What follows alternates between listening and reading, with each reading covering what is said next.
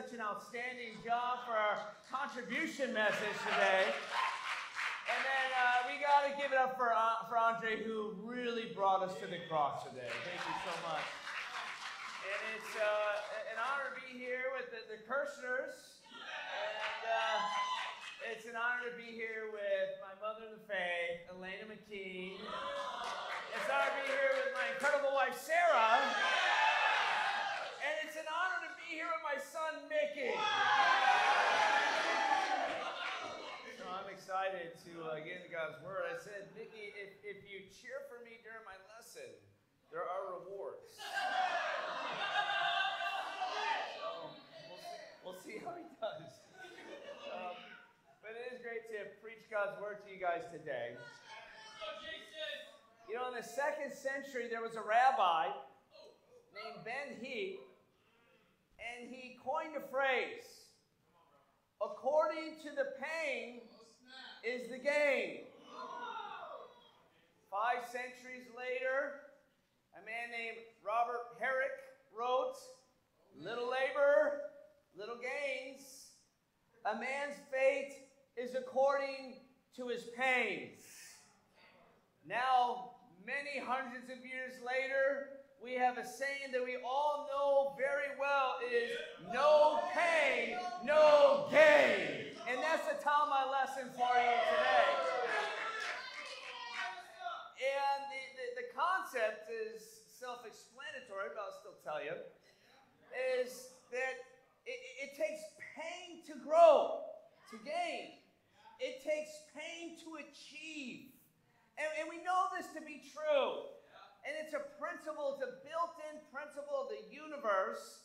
But here's the reality, we don't really like it. We know it to be true. When we get on the other side of it, we tend to value it.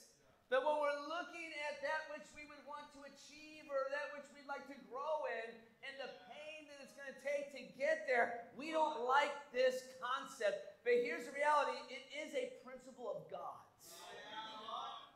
And pain has been here since the beginning. Let's turn over to Genesis chapter 3.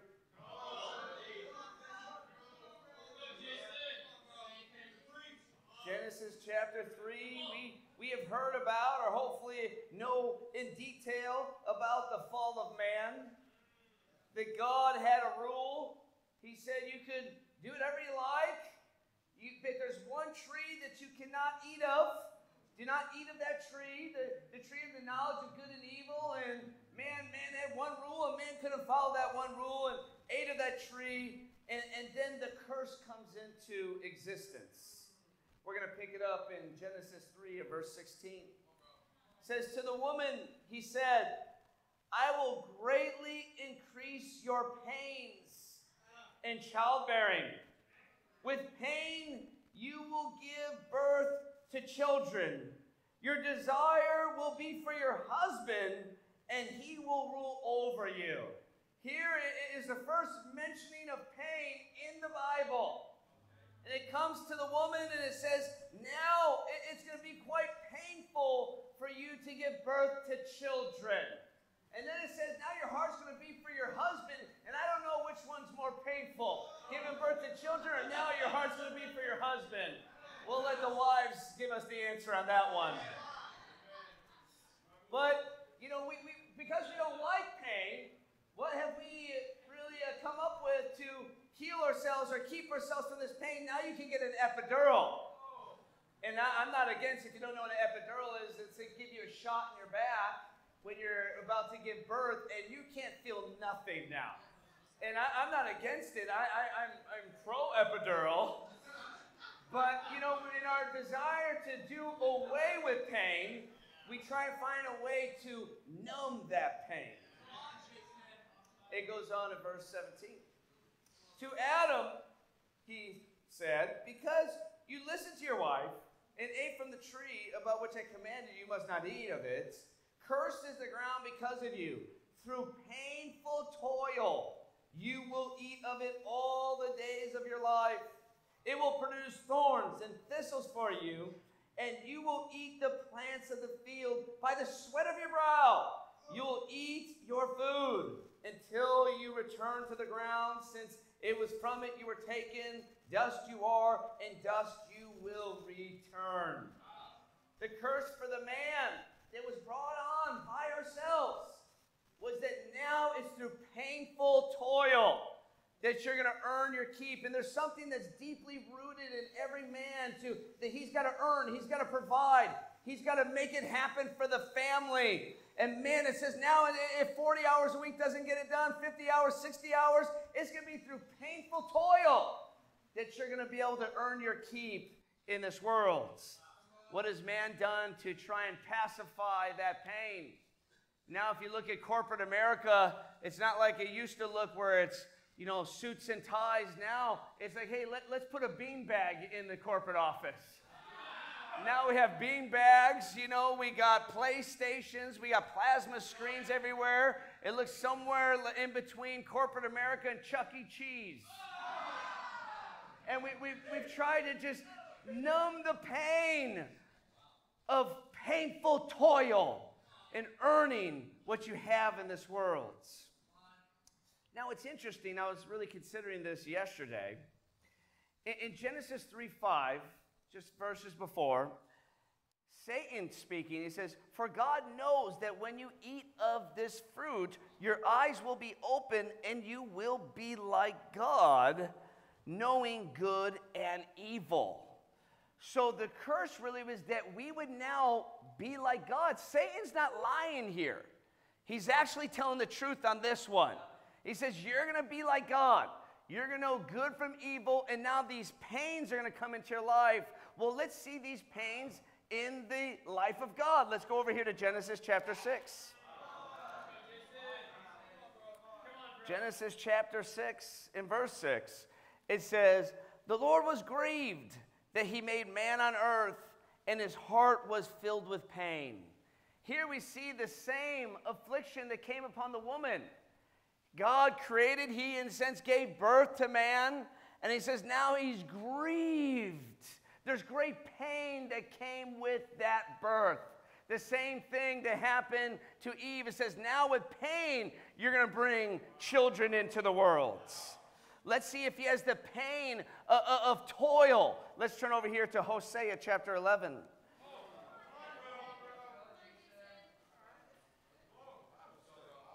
Hosea chapter 11. It says in verse 1. I'm going to give you an extra second to get there. It's in the minor prophets. It says in verse 1, "When Israel was a child, I loved him, and out of Egypt I called my son. But the more I called Israel, the further he went from me. They sacrificed to Baals, and they burned incense to images. It was I who taught Ephraim to walk, taking him by the arms. But they did not realize it was I who healed them. I led them with cords of human kindness, with ties of love. I lifted the yoke from their neck and bent down to feed them. Will they not return to Egypt? And will not Assyria rule over them? Because they refuse to repent. Swords will flash in their cities. They will destroy the bars of their gates and put an end to their plans. My people are determined to turn from me." The work of God has been to get a people of his own. They would be eager to do what is good, and that has been a painful toil to God. Generation after generation, he has planted the seeds, hoping that his sons and daughters would return and be his people. But generation after generation, they've symbolized that of the Israelites in Hosea chapter 11 here. He goes, despite that I led them, despite that I loved them, they refused to turn back to me. They refused to be my children. And this has been a painful toil for our gods. See, what Satan said was actually true. We would be like God. But here's the thing. God can deal with this pain and still be righteous. And for us as humans, we cannot in the same way. God's able to still maintain perfect righteousness. But when pain comes into our lives, man, do we start to go to other things. And here lies the human conundrum. We want to be like God in our lives, but we are not like God. And therefore, we need a Savior. We need a rescuer. We need to connect with God to become like Him, to make it through the great gauntlet that is life. You know, I have a couple points for you that I think could serve as pain management. My first point is, don't run from your pain. Let's turn over here to Job 36, verse 21. And I hope you came to church today to get a conviction and not just a feeling. I hope you came here today to learn something, to change something, to do something. Not just to get puffed up with a power thought, only to have it fade as you walk out those doors. But today you would gain learning, knowledge, understanding that can unlock and change things in your life. You know, the Bible says that it will never come back empty. It will always bring back that which it was sent to do. And if you would let it enter your heart today, it will not come back empty. It will change your life. But it makes a decision, every one of us getting fired up and getting into God's Word. Amen. Let's look at Job 36, verse 21. It says, beware of turning to evil, which you seem to prefer to affliction. In this scripture is all of your stories, and mine for that matter. In this life, you are going to have trouble. Pain enters your life at an early age. We start to see that, wow, our parents aren't perfect. The society's not perfect. The people start to reject you. Maybe you get bullied. Maybe people don't want to be your friend. All these different things start to happen. And affliction comes into your life. And what we all chose to do, instead of sitting in that affliction and finding God through it, we tend to turn to evil rather than learning to sit in the affliction. See, we are terrified of pain. We're so scared of it. Society has taught us it's the last thing you want in your life. Wow. I remember even from a young age, I was so terrified of like the doctors or the hospital or any of this type of stuff. And one day I was in the mall with my brother, my older brother, and we were in a store. I think they still have it. It's called Spencer's. In the mall. You can find them here or there. And he was playing with this like rubber trinket, and we were always fighting about something. And so he hit me in the head with it. And I was like, ow, that hurt. And then I looked in the mirror, and my hair was the same color as Mickey's. I looked in the mirror, and my hair was all red. He cracked my head, and I was bleeding. And I remember the ambulance came in the mall, and I was so scared to go to the hospital that my dad just said, you know what, I'm just going to take him home with a cracked head. I somehow talked my dad into it. I never got stitches, none of that. I just went home. Kept something on my head for a couple days, I guess. Another time, I was at a bowling alley, and my dad was in a bowling league with my Uncle Lee, which I'll talk about another time. And my Uncle Lee was very rich, and so my cousin, Nicole, we would get like $5 to go play at the game, you know, the arcade area of the bowling alley. She'd get like $150 at like 9 years old. I mean, who gets $150? She's got a $100 bill to play video games. And so I forget what happened, but she took off, and to this day, this is a mystery of the universe. She was wearing high heels at 9 years old, but she took off her high heel and chased after me with it to murder me with the high heel. And so I ran out the bowling alley and got hit by a Trans Am. Luckily, it was a low-riding sports car, and so it flipped me, and I landed on the grass, and my cousin Nicole, being the humanitarian that she was, she ran up to me, threw something at me, kicked me, and ran back in the bowling alley. And I was just awake enough to like get kicked. And so the ambulance came. I was hit by a car. I could not move my leg. But I was so scared of going to the ambulance, I once again talked my dad into not letting me go to the hospital. I went home, and because I was terrified of pain, I didn't get blood drawn for like 30 years.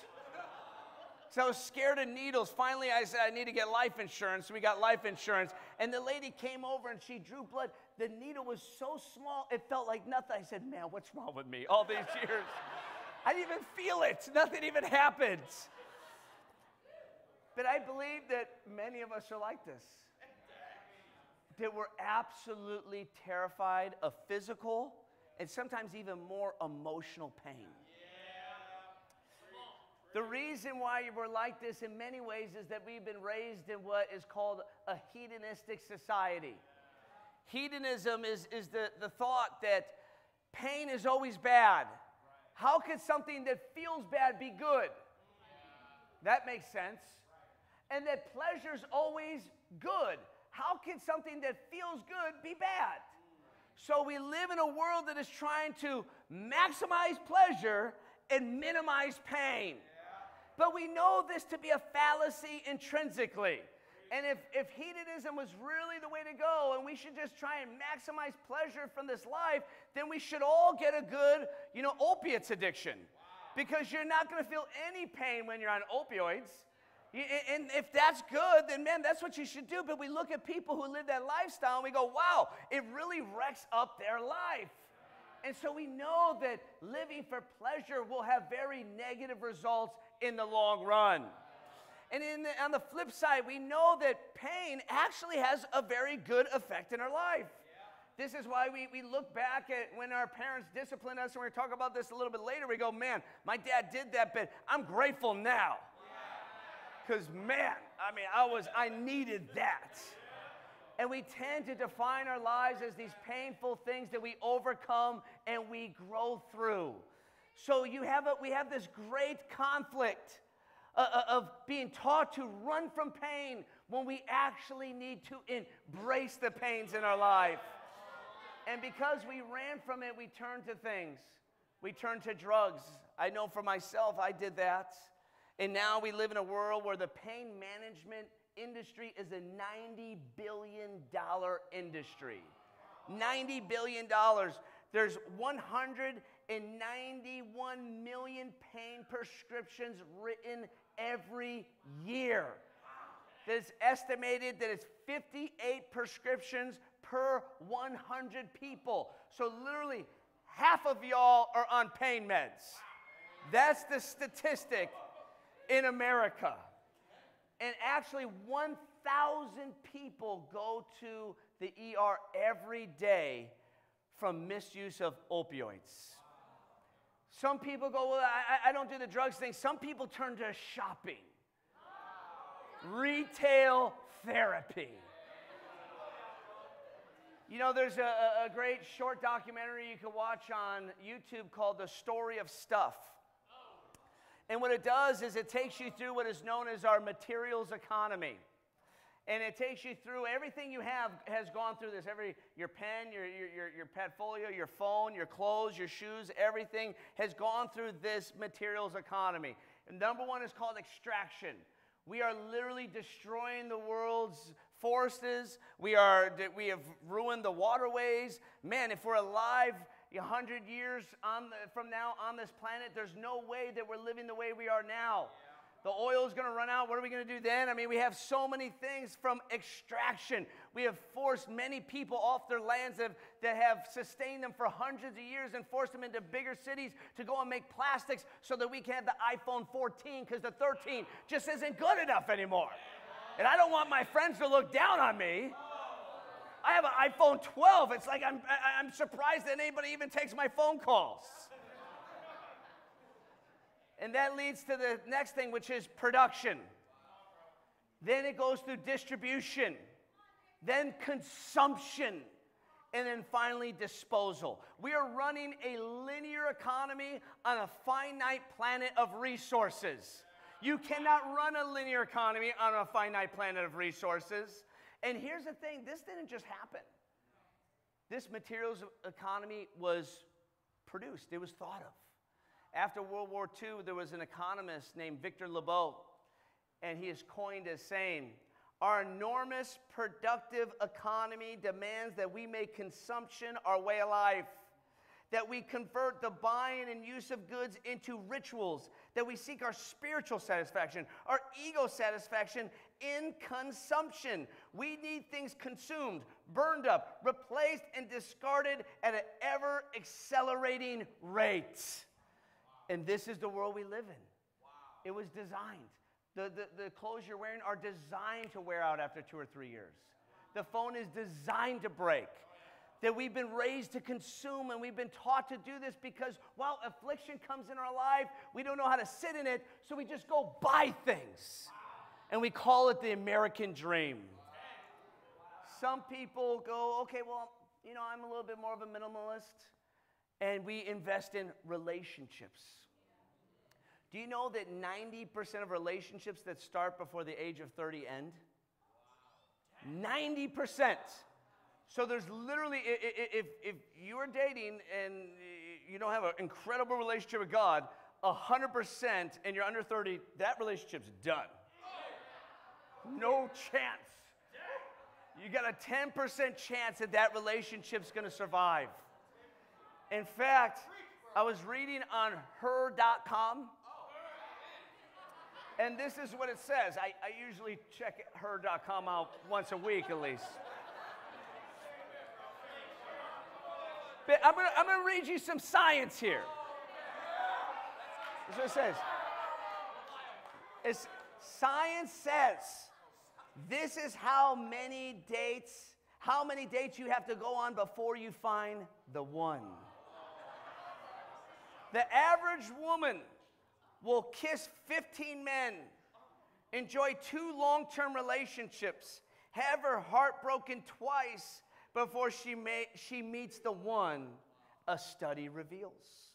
Researchers found she will also suffer 4 disaster dates, be stood up on once, which, amen, I think that's light there, but before she finds she is happy to stick with one.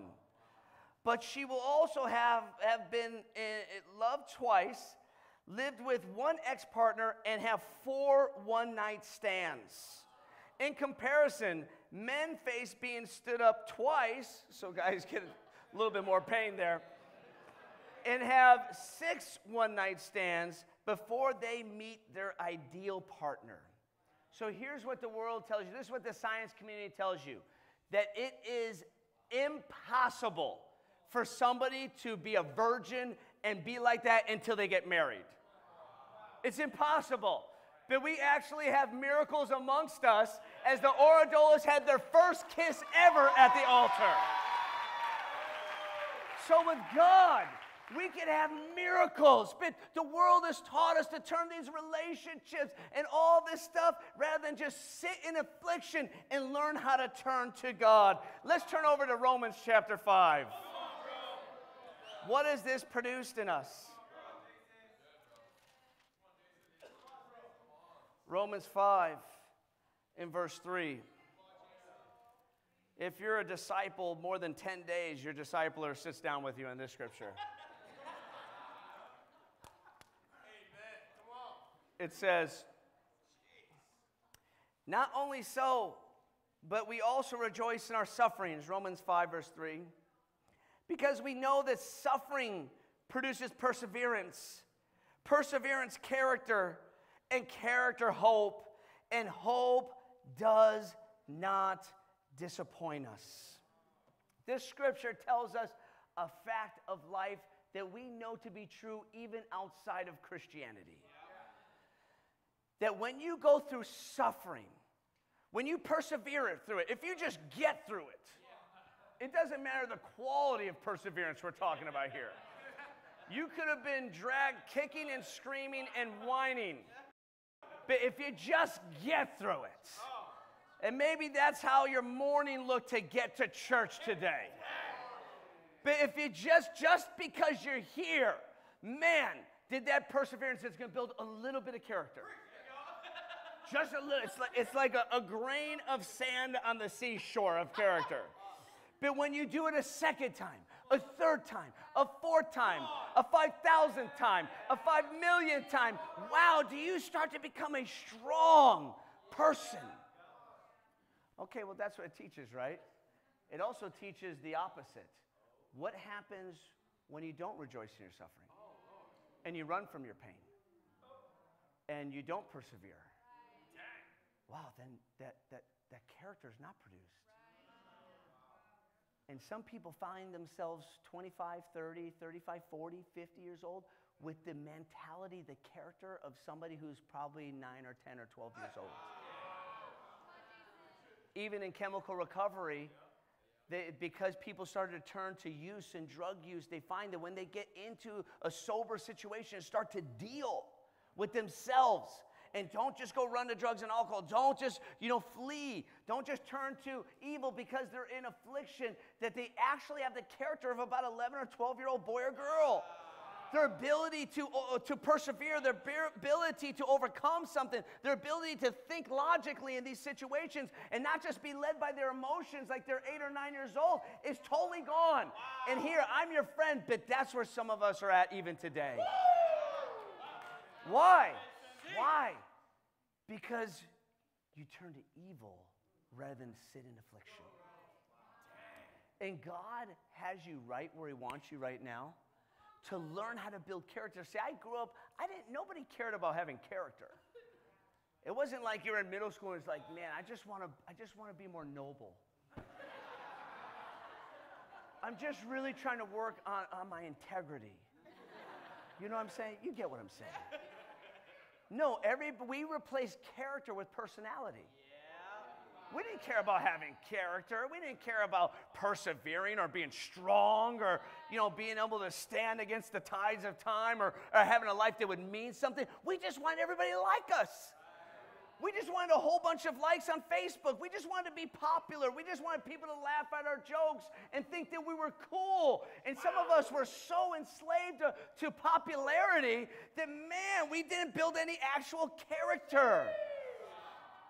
And God wants you to have something that's far more. When I want my kids not to have great personality, I want them to have character. I don't want them to look back and go, wow, my dad, he had the mentality of about a 10-year-old boy, but man, he made me laugh a lot. I want my son to look at me and go, my dad stood for something. My dad took a stand when other people walked away. My dad kept going when other people turned back. My dad handed something down to me that won't fade. And he handed me character. And God is trying to turn us into these people. But it's going to take each one of us making a decision to stop running from your pain. Arnold Schwarzenegger said, the last 3 or 4 reps is what makes muscle grow. This area of pain divides the champion from someone else who is not a champion. That's what most people lack. Having the guts to go on and just say they'll go through the pain no matter what happens. This is one of the greatest bodybuilders in history that I personally relate to in many ways. I don't understand what's so funny.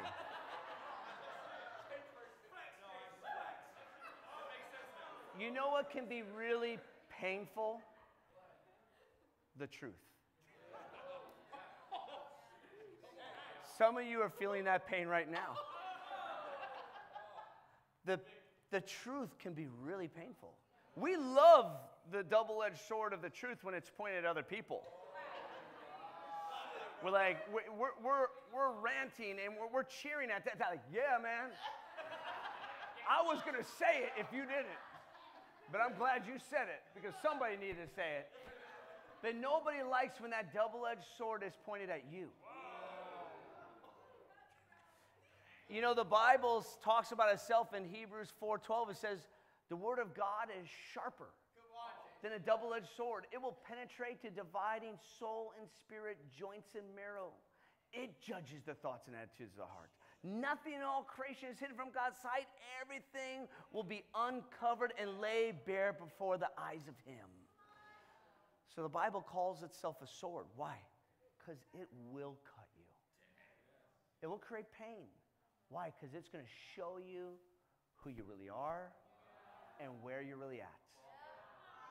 Some of us are studying the Bible, and you've been cut. And all the hedonism that you've been raised with is telling you to run. Oh my gosh, I might have to do this. I might have to change that. I might have to give this up. Oh my gosh, this is pain. Run! Run for your life. You know, you ever seen Jurassic Park? What's the whole theme of it? Life finds a way. And God's trying to get us to die to ourselves so we can be resurrected, but your life is trying to find a way. It's trying to run from the pain. And God is calling you today, no, let the Bible cut you. Let it do its work. Because God has a far better plan for you than you could ever. God can only be God. You can't be your own God. Come on. We've been trying to do it since Genesis 3, and the world is wrecked for it. When are we going to stop and go, no, I'm not God. I don't know what's good for my future. My parents thought that they knew what was good for their future, and look what happened to our family. Look what happened to the parents before them. When are we going to stop believing the lies and let God be who he needs to be in our life? For those of us who are disciples, it doesn't stop us like, yeah, you just did what we just talked about. Yeah, you got them. I'm glad you said it. I was going to say it after church.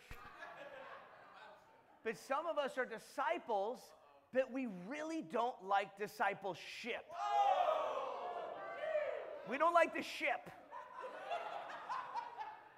We like the concept, I'm a disciple, I'm saved, I'm going to heaven, I got the title, but you don't want to practice the discipline of letting people in your life. It's scary, I know. Letting people in your life to teach, rebuke, correct, and train you with the Bible and show you where you're really at, and to be humble and let that happen and let it cut you and show you how you need to grow. You know, Winston Churchill said, criticism may not be agreeable, but it is necessary. It fills the same function as pain in the human body. It calls to attention an unhealthy state of things. And you have somebody in your life who God has put there, a leader in your life, to show you the areas where you need to grow to be more like Jesus. It may not be agreeable, but it serves as the same function as pain. It's showing the areas of your life that you have not yet grown in. And you've got to make a decision today that you're going to not run from the pain of discipleship. But I got to tell you, my brothers and sisters, pain ain't going to go away. It's here to stay. It will finally leave when it talks about it in Revelation 21, when we finally get to heaven and God wipes away every tear from our eye, and it says there'll be no more death, mourning, crying, or pain. But until that day, pain is here, and we have to make a decision not to run from it. Amen? My second point for you today, hardship is here to help. Hardship is here to help. It's like AAA. It's here to help you when you're broken on down. Let's look here at Hebrews 12 and verse 4. Are you guys with me? Is the sermon too painful? You're persevering right now. I just want to let all of you know your character is growing in real time right now. It's impressive. Hardship is here to help. Hebrews 12 and verse 4. In your struggle against sin, you have not yet resisted to the point of shedding your blood, and you have forgotten that word of encouragement that addresses you as sons. My son, Do not make light of the Lord's discipline, and do not lose heart when he rebukes you, because the Lord disciplines those he loves, and he punishes everyone he accepts as a son. Endure hardship as discipline. God is treating you as sons. For what son is not disciplined by his father? If you are not disciplined, and everyone undergoes discipline, then you are illegitimate children and not true sons. Moreover, we all had human fathers who disciplined us and we respected them for it. How much more should we submit to the Father of our spirits and live?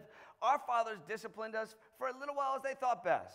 But God disciplines us for our good, that we may share in his holiness. No discipline seems pleasant at the time, but painful. Later on, however, it produced a harvest of righteousness and peace for those who have been trained by it. Therefore, strengthen your feeble arms and your weak knees. Make level paths for your feet, so that the lame may not be disabled, but rather healed. You know, here it tells us, first off, it says, in your struggle against sin, you have not resisted yet to the point of shedding your blood. And it tells us the power of motivation here. Sometimes people go, I want to overcome, I just can't overcome. So let's say if you were, really struggling with waking up early so that you can have a great quiet time, you just feel like, man, I'm just one of those guys, I have a hard time waking up in the morning. Okay, well, what if I told you today that I was going to give you $5 million? $5 million. I showed you the cash. If you wake up every day by 6 a.m. for this year of miracles. Wow. Who here? Raise your hand if you think you just couldn't do it. I appreciate her being honest. I could not do it. 5 million, it could be 50 million. It doesn't matter. I'd never do it. So here's the thing. We all just admitted that we could do it. Wow. Now we just need to work on your motivation. Come on, bro. Okay, you just said you could do it. I asked you. You're going to say, no, not me. I can't do it. But none of you raised your hand except for one little girl here. But the rest of you said, I can do it. It's the same thing with being pure.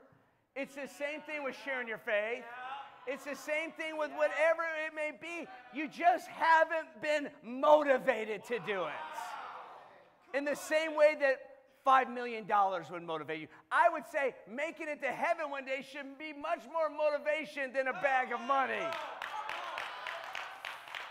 And then it tells us about two different types of characters. It says, hey, don't make light of the Lord's discipline and don't lose heart when he rebukes you. See, most of us fall into one of these two categories. You either a take it lightly person, that's me, or me, I'm naturally a deceived person. I'd be like, the house is on fire. I'm like, I don't think it's that bad. I'm pretty sure we can put this out. And then you have the loose heart person. They're like the Atlas person. They just got the weight of the world on their shoulders at all times. They feel their defeats, their discouragement, their sin. It's just so heavy upon them. And here God says, don't be like one. Don't be like the other. Know that you have a Father in heaven who's treating you like his son and daughter. Isn't that amazing? I don't know how many of you actually got physically spanked growing up. But if you ever got physically spanked growing up, didn't you just feel so peaceful afterwards? For me, that's why there's a name for it in the South. They go, I got wore out. I got wore out. Because after it, you were just tired. You just wanted to go to sleep. And actually, if done in a spiritual way, your kids feel closer to you. Because they feel like, wow, there's real structure here. There's enough care that you love me. And they don't connect all these things. It's totally God. That, man, there's a peace that comes when your Father in heaven is looking out for you. Would it be better that God just let you do whatever and just didn't look out for you? God is trying to train you so that you could do something awesome for him. It says all hardship is discipline, the whole category. I don't care if you fell down a flight of stairs. You should get up and go, whoa, I got to stay on the narrow path. If you got a ticket, you got, whoa, I got to be more diligent. Yeah. I should have been more focused there. Well, you got to learn from that. No matter what happens in life, hardship, the whole category, is discipline from God when you're really walking with God.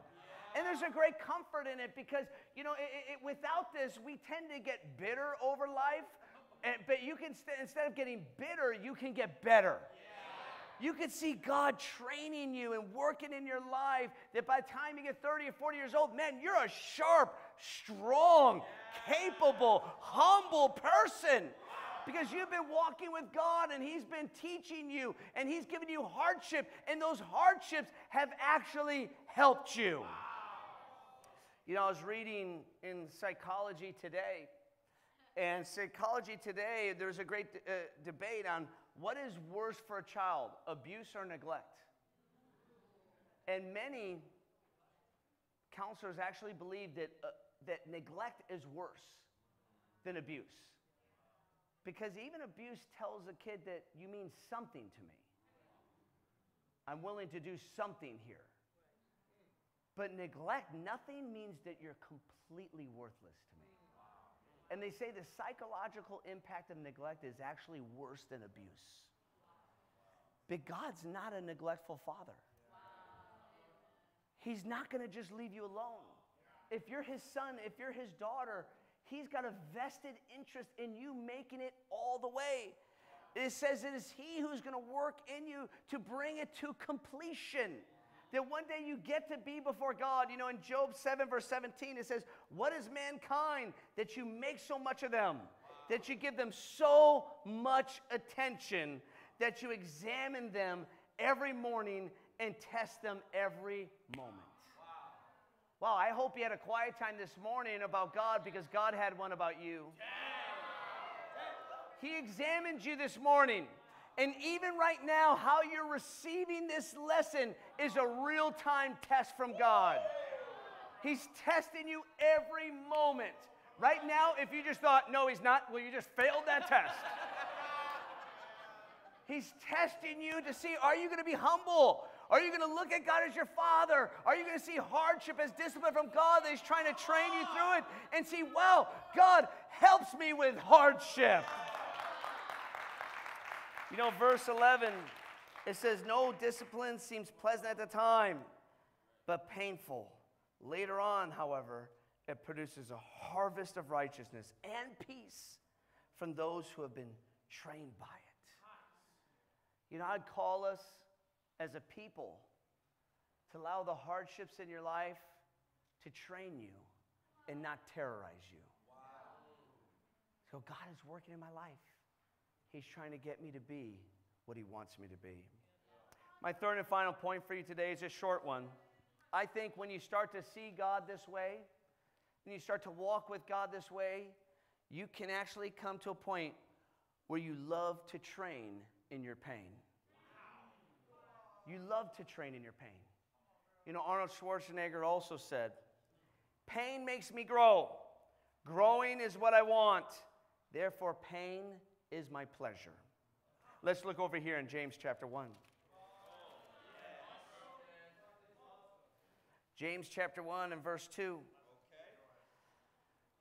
It says, consider pure joy, my brothers and sisters, whenever you face trials of many kinds, because you know that the test in your faith develops perseverance. Perseverance must finish its work so that you may be mature and complete, not lacking anything. When you see every difficulty in life as testing and training from God, you can actually start to relish it.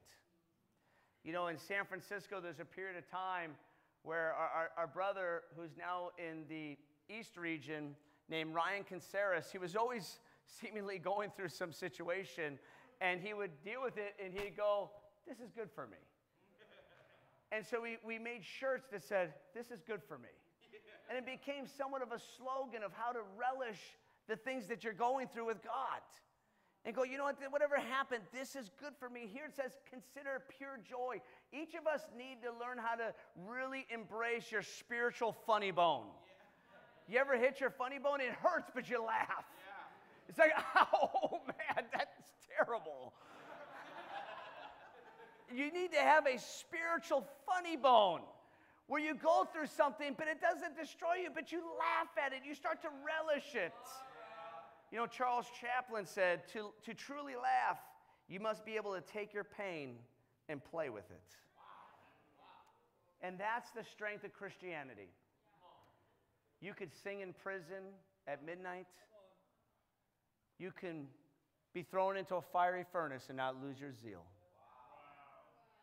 You could go through anything and learn how to take that pain and even play with it. You know, it says in Hebrews 5 that Jesus was made perfect through what he suffered. And through that, he became a source of eternal salvation for all. And God is trying to do the same thing for each one of us today. He's trying to make you perfect through what you're suffering so that you can then be a source of salvation by holding out God's word to the next person and calling them to enter into this incredible relationship with God. And I'm going to close out with one last quote from the great poet, Arnold Schwarzenegger. He said, "The pain that you hold is yours. There is not a single pain quite like it. No one else on God's green earth can feel this pain or have its indescribable feeling of pride when you will have when you overcome it. This pain is not a curse. This pain is your privilege." Wow. You know, I think Jesus said it the best. He said, in this life, you will have trouble. You will have pain. But take heart. I have overcome the world. My brothers and sisters, it's time for us in the Metro Coast and the South region. Let's take heart and let's overcome this world, because we know when there is no pain, there is no gain. I love you guys very much.